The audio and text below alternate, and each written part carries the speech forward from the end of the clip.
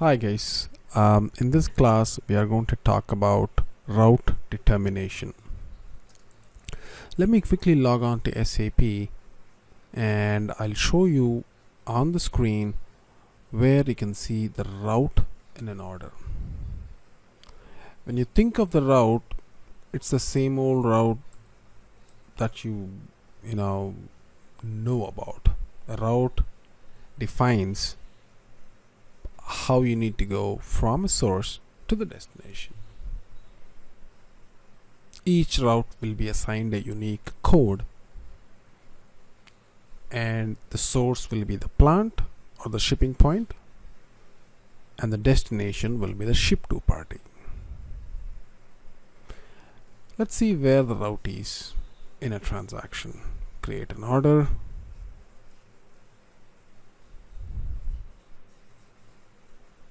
Using our standard customer and enter a material. Go to the shipping tab and then you'll see that there is something called as a route, and it's a very cryptic code R00110. But what does it mean? There is a whole bunch of configuration behind determining that particular route R00110, and there are a whole bunch of parameters that define what that route is in the first place. Now there is a lot of jargon that's involved here, like mode of transport, shipping type, so on and so forth. We'll just cut through all of that, and then I'll just talk about the 4 or 6 different parameters that really affect a route. Alright, so now that you understand where a route is in the system and what is a route, let's understand that a route contains all these parameters, connection points. Now let me just go back one step and then show you what a route is. So this is how a route is. A route is a 6 character or a 4 character alphanumeric, and then it will have an ID, and of course apart from that it will have shipping type, it will have distance, it will have transit time, it will have a factory calendar, travel duration, all the parameters that you want to define a route with. Now, not all the parameters are required in order for you to really understand what a route is. So connection points, mode of transport, stages, shipping type is not really relevant when you think of route from a pure SD perspective. When you get a little bit into logistics execution, handling unit management, maybe you might want to touch upon some of these.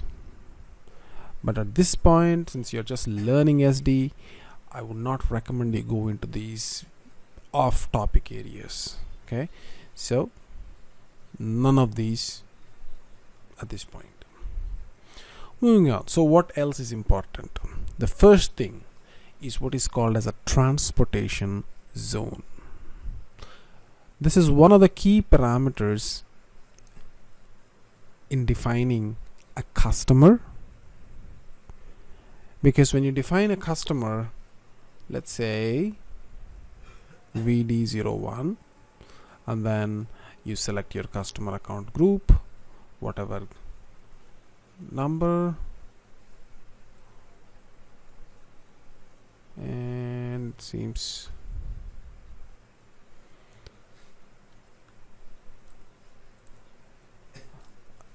I'm just using some country, and then you see the transportation zone here, right? And then US has these different transportation zones: East, West, Pacific, Central, Mountain, Chicago, so on. And these are all freely definable. As you know, you can just go and click on this new button and it will take you to the config where you can define a new transportation zone. But what exactly is a transportation zone? Now, between any two geographical locations, now if you think of this as Chicago and if you think of this as New York, now Chicago will have a certain set of customers, and that zone, that geographical zone, is called as a transportation zone. So all customers within that area will fall under a particular transportation zone.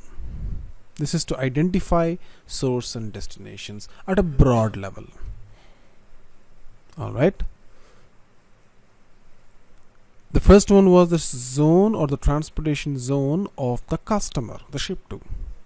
The second thing is the same concept applied to the shipping point. Each shipping point will also be assigned to a zone. Now again, if you take that Chicago, New York example, if your plant is in Chicago and your customer ship to is in New York, this customer will belong to a transportation group, let's say 000003, which is eastern zone, northeastern zone, whatever, and then the plant will belong to a particular transportation zone, and you are going to manually set it in configuration. All right. So the first thing at a higher level is a zone, and a zone is defined at both the endpoints.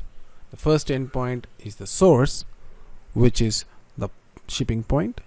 The second endpoint is the destination, which is the ship to. And defining a transportation zone for a ship to is config, and defining a transportation zone for a customer is end user transaction. All right, the third important parameter is a transportation group, and it's defined at a material master level. If you go to the sales general plan, and then you'll see that this is one of the mandatory fields for most materials that are not service. Now, why is a transportation group important? A transportation group defines, or rather transportation group plays a role in determining a route, for the simple reason that not all materials can be transported in a particular route.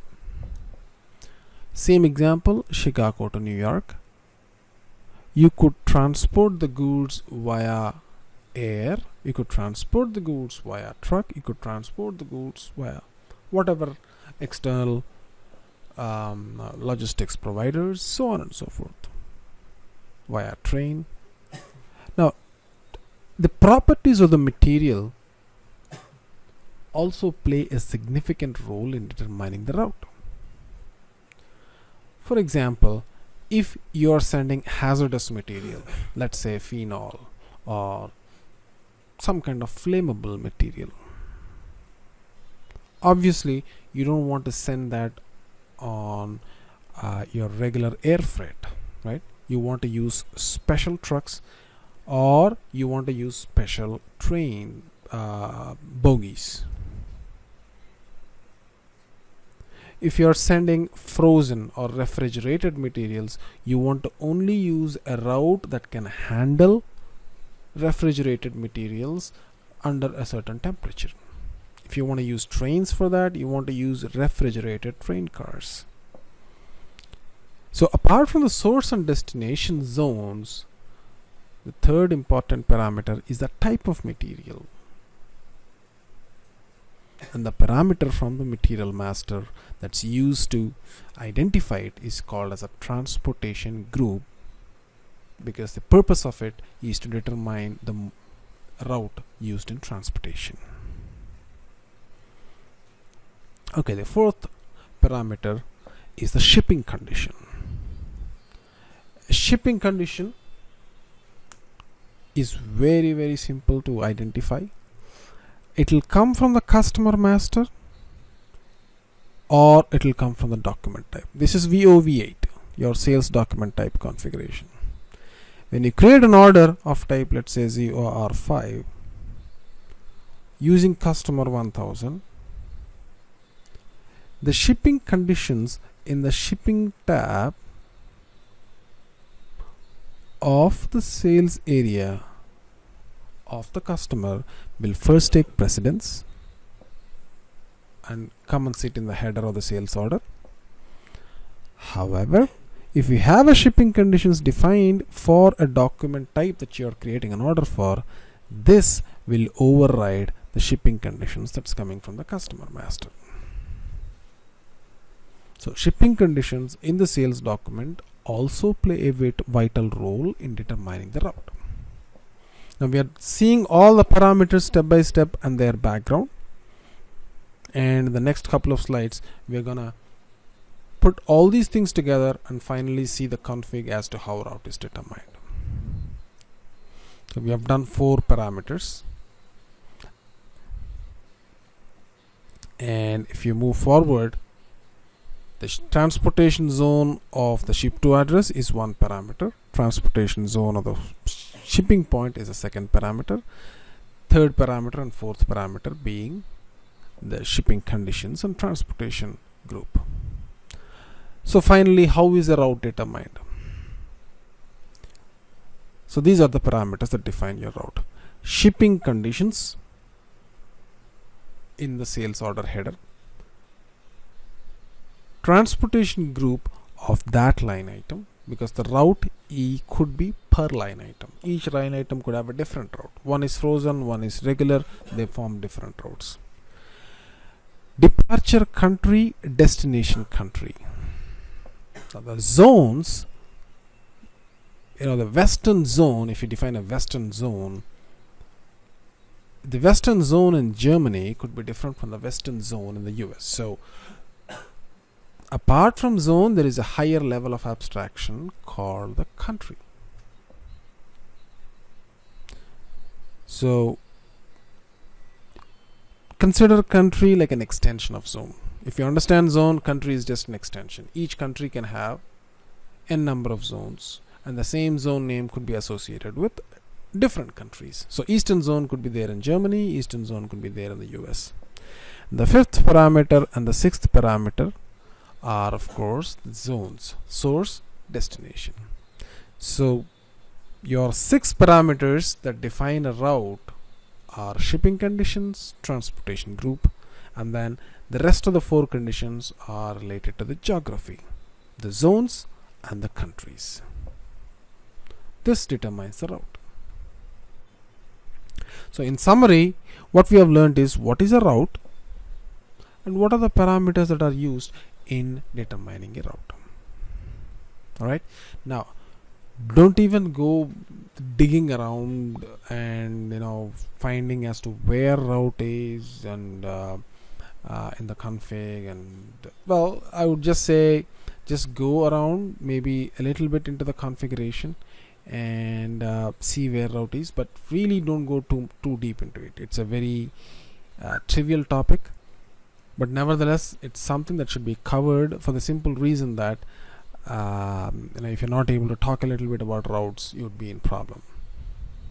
Okay, so this is where you refine the routes. If you want, I'll make some notes here. So it's a page. So define routes is, this is how you define routes.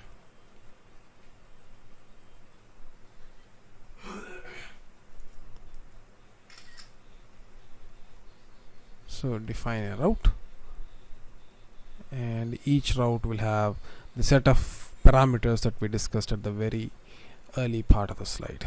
So if you take a route and then look at it in detail, it contains all these different parameters. Now, route determination. So you define your transportation zone, you define your weight groups is an additional parameter, but let's not worry about weight groups. You define the route determination here. So go here and then define routes, assign routes, or do a route determination. Add an additional page, and if you go to route determination,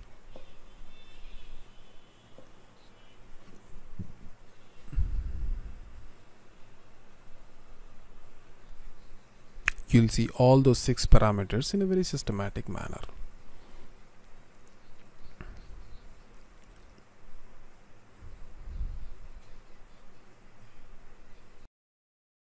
Alright, for example, if you look at this route, a route between Eastern US and Pacific US, and there are 2 types of route determination. One is based on weight and the other is not based on weight. So let's look at just the scenario where it's not based on weight. So between this source and destination zones, for a particular shipping condition and for a particular transportation group, the proposed route is this, and this is how route determination is done. This is the only piece of configuration that you need to know. The only addition to it apart from weight groups would be user exits, where you can customize the way routes are being determined. That's not in the scope of this chapter here. So just try and understand a little bit about routes. Don't need to go too much into it. Those 6 parameters: source, destination, 2 things. In source there is a zone, there is country. In destination there is zone, there is country. The other 2 parameters are shipping conditions, transportation group. That's it. These 6 parameters will define a route. If somebody asks you about weight groups, you can very well say I have not worked on weight groups. Alright, thank you guys.